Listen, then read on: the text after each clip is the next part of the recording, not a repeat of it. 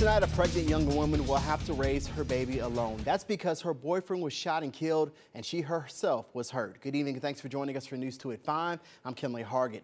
Metro Police say the incident happened last night on McBride Road in Antioch. 19-year-old Eric Contreras was shot and killed, and his 18-year-old girlfriend was injured. Detectives arrested 19-year-old Kevin Rivera in connection to the shooting. Rivera was reportedly arrested at a home in Laverne. Detectives believe the shooting was the result of an ongoing dispute.